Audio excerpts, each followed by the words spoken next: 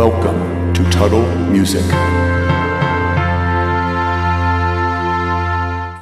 Stage 16, all instruments. In this stage, you will learn how to play 16th notes. 16th notes are a subdivision of eighth notes in that 2 sixteenths take up the same amount of time as 1 eighth note. The E, written in the counts, means your foot will stay down after the number. For example, the 4 16th notes in the first song are counted 3E and A. Your foot will stay down while you play the 16ths on 3E, and your foot will be up while you play the 16ths on and A. Sometimes you will have just 2 16th notes, either before or after an eighth note. For those, your foot will either stay up for the 16ths or down, depending on the counts that are written. As always, just follow the counts and you will be fine.